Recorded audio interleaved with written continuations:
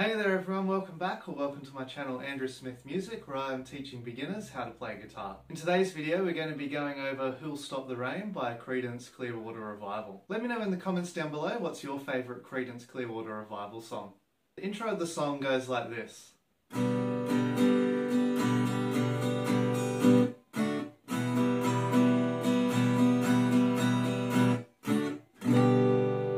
So to start we'll have the G and our rhythm and our strumming hand will be going down, up, down, up, up, down, up, down, up, down, up, down.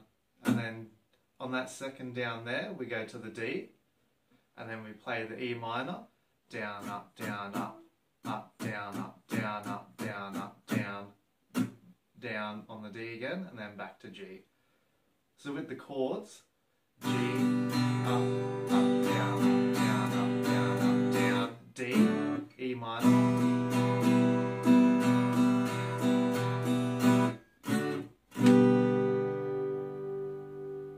So to play verse 1, we have G for 2 bars, the C for 1 bar, and then back to the G for 1 bar. G, C, G,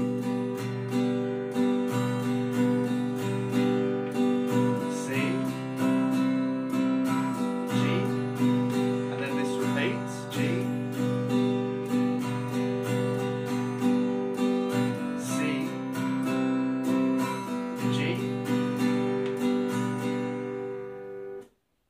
So for the chorus, all the chords play for 1 bar each. We'll start from the beginning of the chorus. So we've got C, G, C, then G, C, D, E minor, and then G. This then transitions into verse number 2. Verse 2 is nearly the same as verse 1, except this time we have an added B minor chord. If you're struggling with your bar chords, then I suggest you check out this video up here and then come back to the song. So our second verse is the same strumming pattern as before. So we have G, G, C, G, and G, and here we go, the B minor, and C, and then G. And once we've done that, we go into the second chorus, and this is just the same as the first chorus. So we have our C, G, C, G, C, D, E minor, and G. After the second chorus we have a little refrain that's just the same chords, just in a different strumming pattern.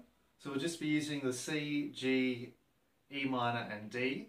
The first half of this refrain we want to go C, G and then D. So I'll play it through for you so we can see the strumming pattern. So we've got C, G, D.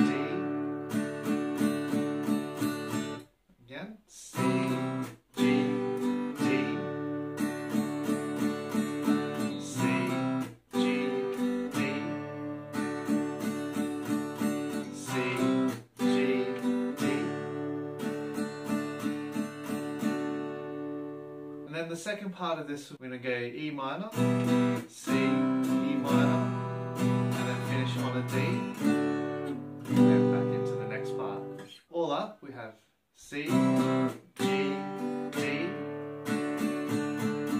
E minor, C, E minor, D, D. The song then goes into verse number 3, which is the same as verse 2. So we have that tricky B minor again. So we've got G, C,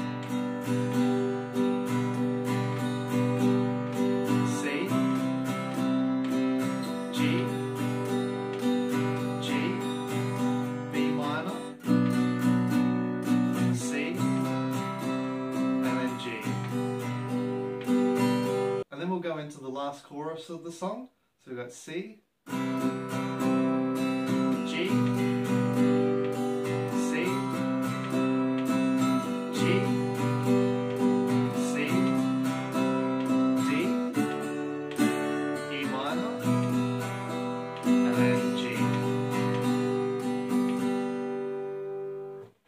song then plays the intro chords again and fades out. So we'll have D,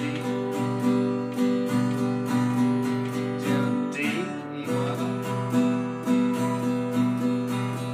D, G, D, E minor.